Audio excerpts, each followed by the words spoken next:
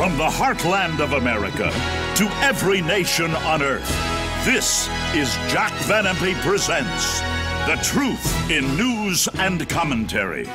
Here now are Doctors Jack and Rexella Van Impe. Hello and welcome to Jack Van Impe Presents. Today, friends, we will be discussing the world in need of a new world order. Jack will tell us how and why.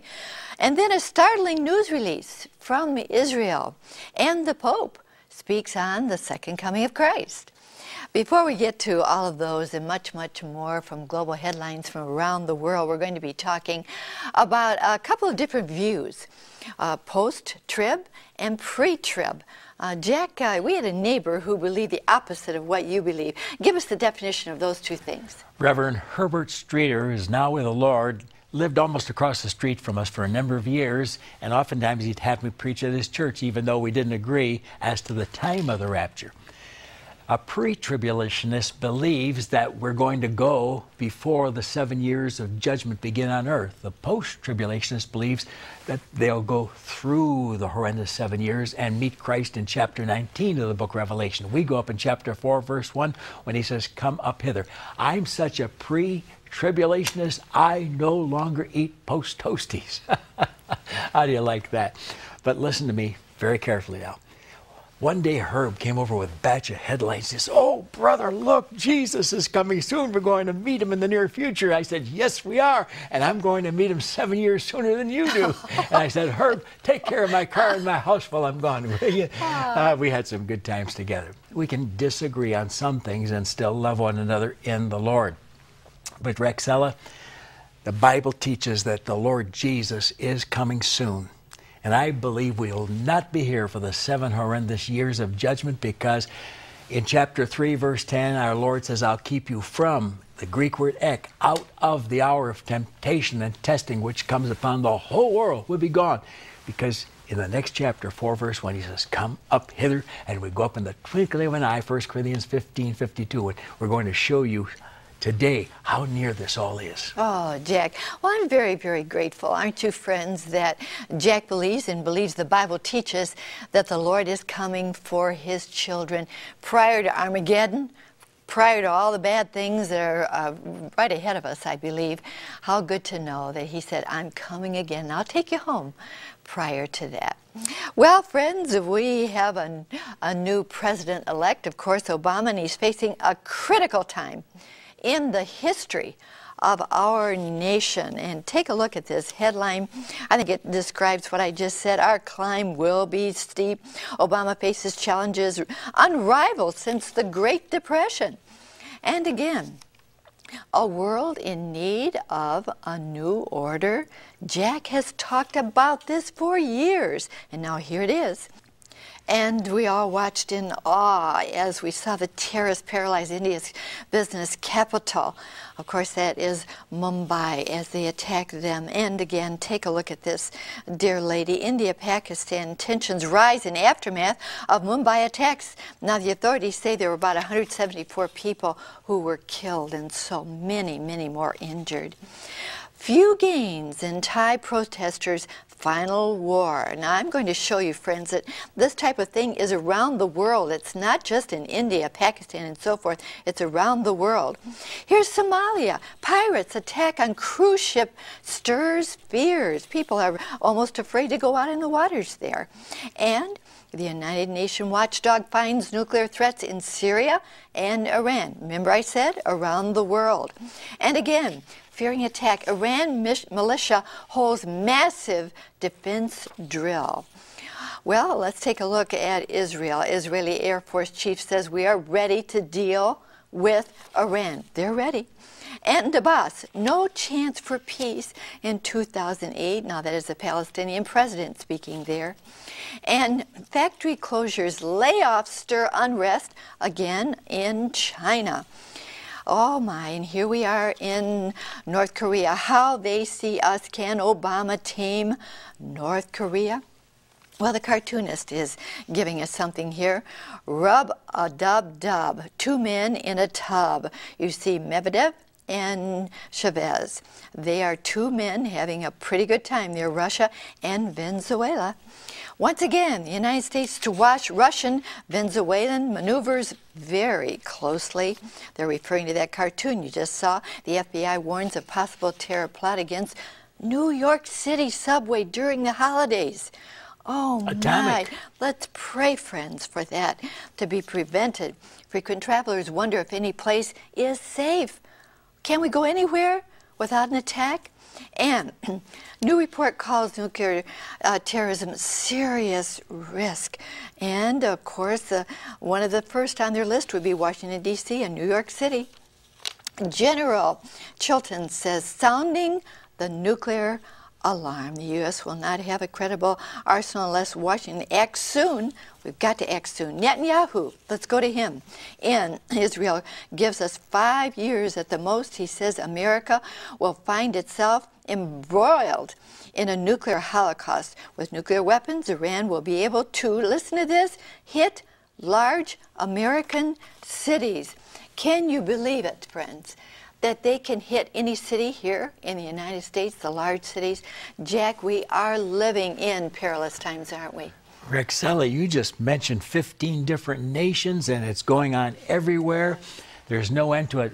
Yes, dangerous times, because Jesus is about to return. And you folks who say, oh, it'll never happen in my lifetime, it won't be long until you're begging Jesus to come and get you because of what they're planning. Netanyahu says there'll be a world war within 2 to 5 years if Iran gets that bomb. And America, he says, will become an incinerated nuclear mess. We are not the doomsday prophets. We're just quoting the newspapers. We're quoting the journalists. We're telling you what they're saying. We're telling you good news. Jesus is going to come and get us very soon. Now, how do I know that? These are signs the Bible gives. And 2 Timothy 3:1 says, this know also in the last day, perilous, dangerous times shall come. Jesus said in Luke 21, verse 25, nations will be in distress with perplexity. The 7 years of judgment in Revelation chapter 6 to 18 pictures many of these identical headlines that are in your papers at this very moment.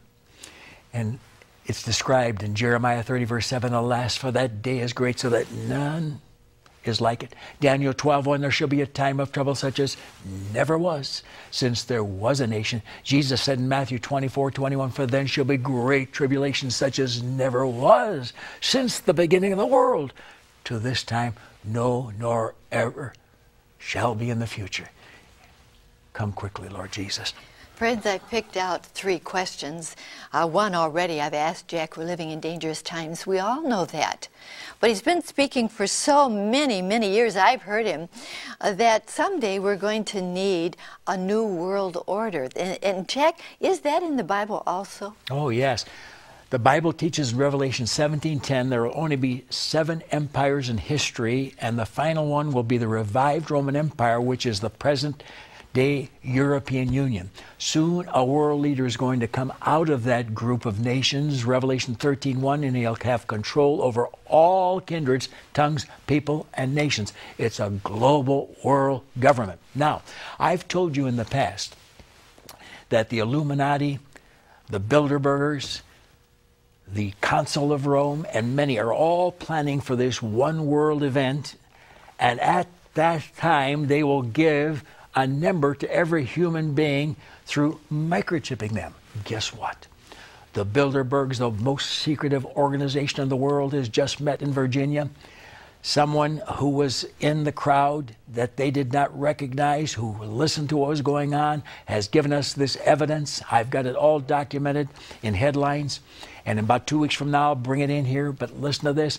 Their plan is to microchip every human being in the next few years on the basis of, we will save you from the terrorists. Why, that is Revelation 13, verses 16 to 18. He causes all, both small and great, rich and poor, free and bond, to receive a mark in their right hand or forehead, that no man might buy or sell except those who have that mark. They're planning for it. Ungodly organizations. Jack. One more question. I'm going to combine all of these that I have not referred to already, those headlines. Wars, nuclear holocaust, Terrorism. I read about them in the headlines to you just a moment ago. Oh, Jack, are all these things in the Bible? They really are, Rexella.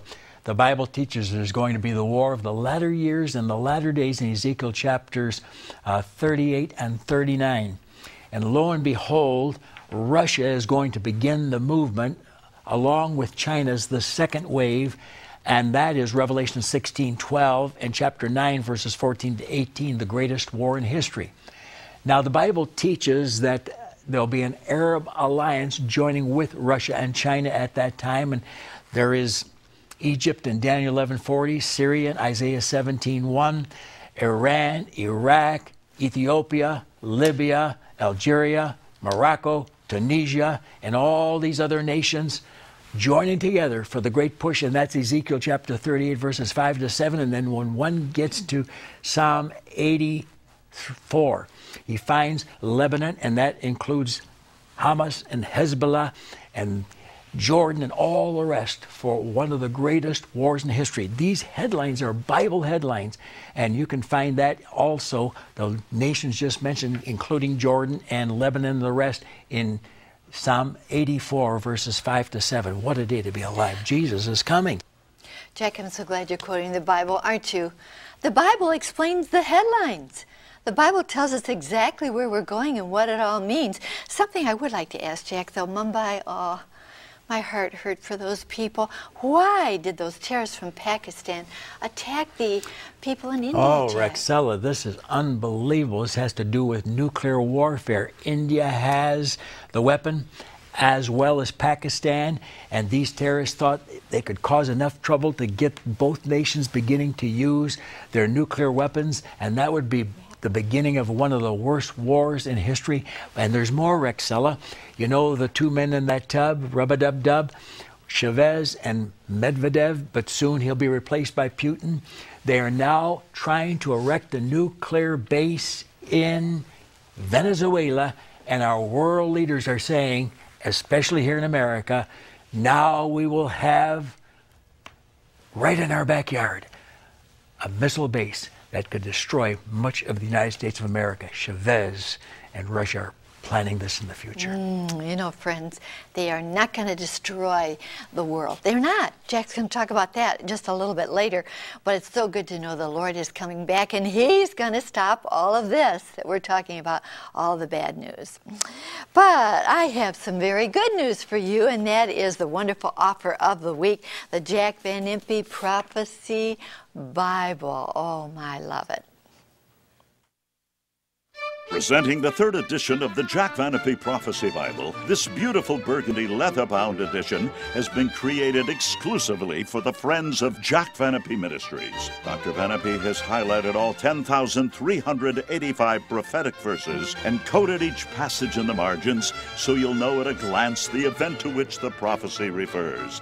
The Jack Van Impe Prophecy Bible King James Version features the words of Christ in red and includes the program Dr. Van Impe used to categorize and memorize over 15,000 verses of Scripture. Also contained in the pages of this outstanding third edition are 3 books by Dr. Van Impe: Your Future, an A to Z Index to Prophecy, Revelation Revealed verse by verse, and Daniel Final End Time Mysteries Unsealed, also verse by verse. This special Bible would make a great gift for any occasion. Woo! And please do not put off making the 800 number call or the address. It's a wonderful, wonderful gift to give at any time of the year.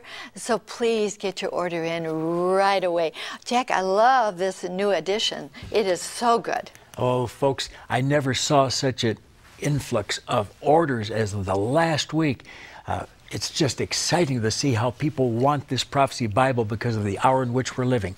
And you know, in it is the book of Revelation, the book of Daniel, all verse by verse, and the A to Z to prophecy. 3 books of mine in the past, selling for $60, and you can get them all in this Bible now for just the $59.95 price. What a deal.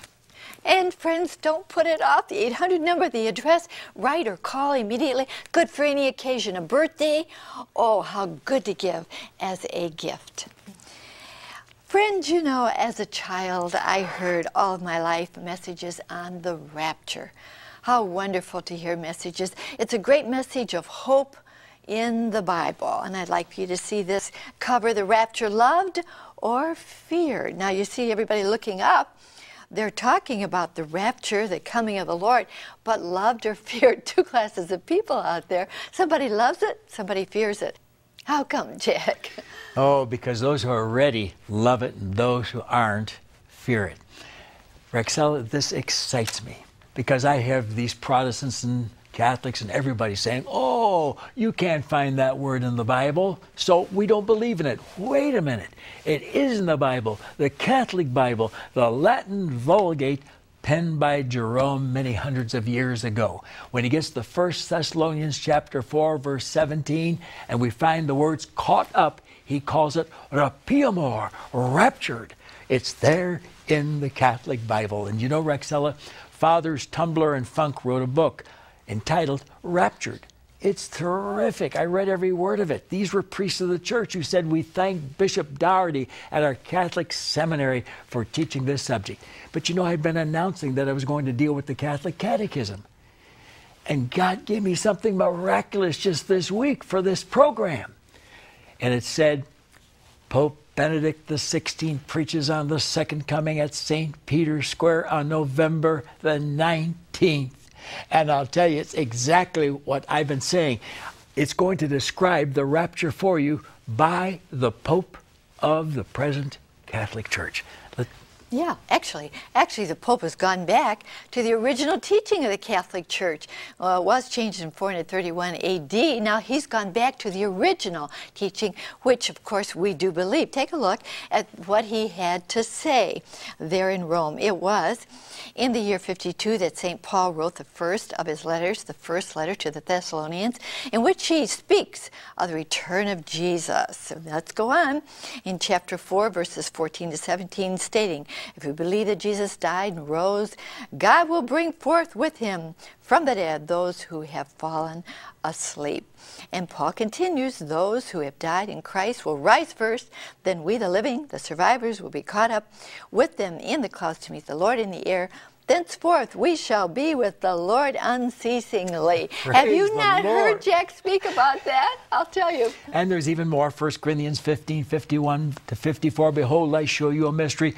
We shall not all sleep, be dead, but we shall all, dead and living, be changed in a moment, in the twinkling of an eye at the last trump. For the trumpet shall sound, and the dead shall be raised incorruptible, and we, the living, shall be changed. For this corruptible, the dead, must put on incorruption, and this mortal, the living, must put on immortality. So when this corruptible, the dead, shall have put on incorruption, this mortal, living, shall have put on immortality, then shall be brought to pass the saying that is written, O death, where is thy sting? O grave, where is thy victory? And you know, when we hear this sound, come up hither, we're changed to be like Jesus. 1 John 3:2, when we see Jesus, we shall be like him, for we shall see him as he is. And every man that has this hope in him, his return, purifies himself even as he is pure. That's the crowd that's not fearing because they have lived the life. But Rexella, the Catechism brings forth the idea of his coming back to the earth. Now, do you know that the Catholic fathers of the church until 430 taught that Christ would come and set up his kingdom for 1,000 years? What? That's right. In the first 100 years, we had St. Barnabas and St. Bartholomew. In the second 100 years, we had St. Irenaeus and St. Justin Martyr. In the third 100 years, we had St. Methodius and St. Lactantius. This teaching continued until the year 430.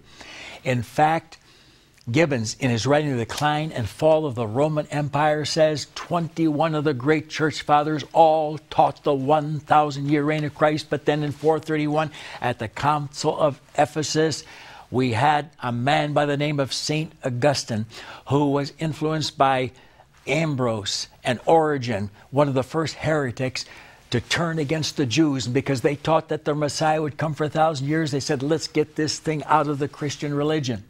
And Augustine believed that when Christ would come, it would be the end of the world, because he could not, in his mind, having studied Gnosticism, believe that this world could last forever. Well, as you know, even today, the Catholic Church ends every Mass with "world without end, amen, amen," and that's not what St. Augustine taught. Getting out because of Israel, yes.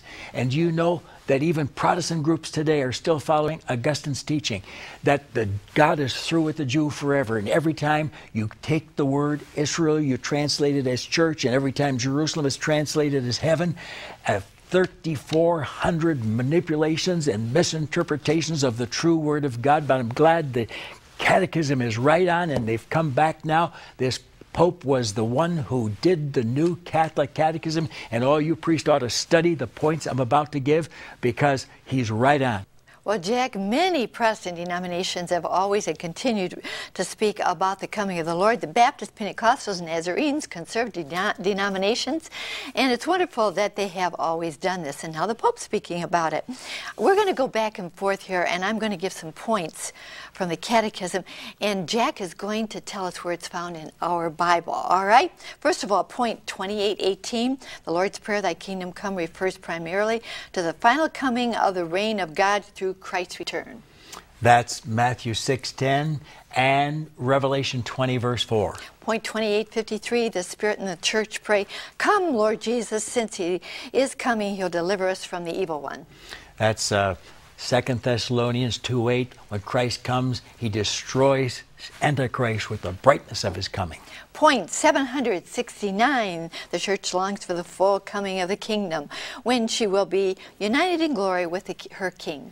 Well, that's when the marriage of the Church is taking place with Christ in Revelation 19, verse 7, and then the honeymoon as she comes back with Christ to rule and reign for the 1,000 years of Revelation 20, verse 4. And Jude 14 adds, "The Lord cometh with 10,000s of His saints." That's all those who were raptured, returning with Him for the great honeymoon on earth. 2 points together, 1042, 1047. The universe itself will be renewed, not recreated. And again, the visible universe then is itself destined to be transformed, restored to its original state. You've been saying that forever, Oh, Jack. this is exciting, Rexella. Let me add it. There are two words in the Greek, neos and kainos. Neos means a brand new creation. Kainos means a remodeling job. Whenever the Bible speaks about the new heaven and the new earth, it doesn't mean that the old one ended and that this is something brand new. No, the Bible teaches that the world is never going to end. Ecclesiastes 1:4, the earth abides forever. Psalm 104, verse 5, Yahweh God created the earth. It shall never, never be removed or destroyed. Isaiah 45:17 and Ephesians 3:21, it's a world without end. Now, there are 120 texts just like that stating that it's an eternal world. However, there will be some problems because there'll be 21 judgments in Revelation chapter 6-18, and Armageddon is one of them in Revelation 16:16. So there'll be destruction, but not the end.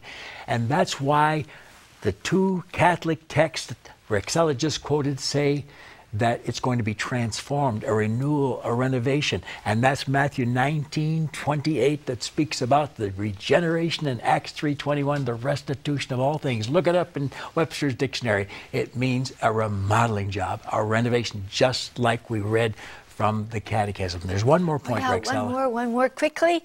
Now, point 765, the 12 tribes of Israel are the foundation stones of the New Jerusalem. All right? Well, how about I it? love that. That proves that the church is teaching that God is not through with the Jew, and that the 12 foundations of the holy city in Revelation 21, verses 12 to 15, are composed by the names of the 12 tribes of the children of Israel. You Protestants who are so messed up on that and preach that God is through with Israel, you better get a Bible and study it, or study the Catechism.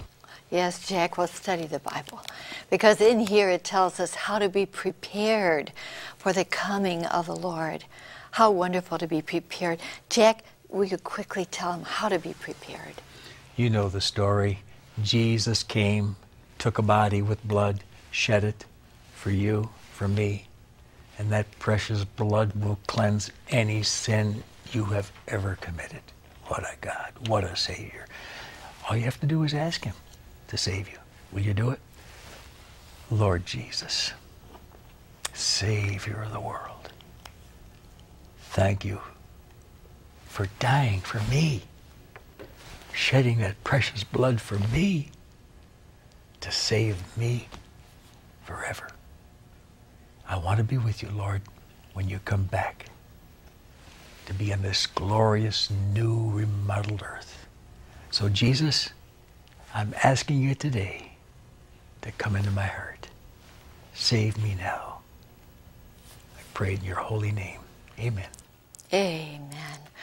I trust that you prayed that prayer with Jack. If you did, you're ready. You're ready. The Lord came into your heart, and that's why he came, to be your Savior. So if you prayed that prayer, there's my address. Write to me. I'll send you absolutely free this little booklet. First Steps in a New Direction. The Lord will walk with you every single day of your life. Write to me, please. And now I'll draw your attention to this wonderful revised edition of the acclaimed Jack Van Impe Prophecy Bible. Jack, there are 3 other books in here. The book of Revelation, verse by verse, Daniel, verse by verse, and an A to Z of prophetical terms, everything you can think of, and then 10,385 quoted verses, and everything you heard today you can find among those quoted verses to really help you. This is a gold mine to give you Bible knowledge as to what's coming in the future. Yes, a gold mine. It's good for personal use. It's good for a birthday gift for any time of the year. It's so good also for just sitting down and reading the Bible and having it do something for your own soul. It'll build you up spiritually. So don't put it off. It's beautiful in leather binding. Oh, good. I will also put it in a gift box for you. So please don't put off. Call or write. Here's our announcer to tell you how you can receive it. Chuck? Thank you, Rexella, my friend. To order your Prophecy Bible, call toll-free 24 hours a day, 1-800-JVI-7777. To order by mail in the U.S., send $59.95 to Jack Van Impe Ministries, Box 7004, Troy, Michigan 48007. In Canada, send $59.95 to Jack Van Impe Ministries of Canada, Box 1717, Postal Station A, Windsor, Ontario, NINA 6Y1. My dear friend, Dr. Van Impe is a perfectionist. That's why he wanted his Prophecy Bible to be bound in beautiful burgundy, handcrafted, genuine leather. It's the real thing, Rexella. Thank you so very much, Chuck. It is beautiful. And good news, it's a $120 value for $59.95. So make the call immediately. We'll put it in a beautiful gift box for you, or write to us. It is flying out of here, so we want to hear from you. It is wonderful, believe me, one of our best offers. Now, let me just draw your attention to the fact we have a great web, jvim.com. You can see this program. Once again, Jack goes so quickly, doesn't he? But somebody said the other day, boy, you got a great website. We do, jvim.com, so do this. Let me just leave you with this wonderful thought. The best way to break a bad habit is to drop it. How true! We look forward to being in your home again next week. And until then, remember, God cares for you. So do we so very much. Bye-bye.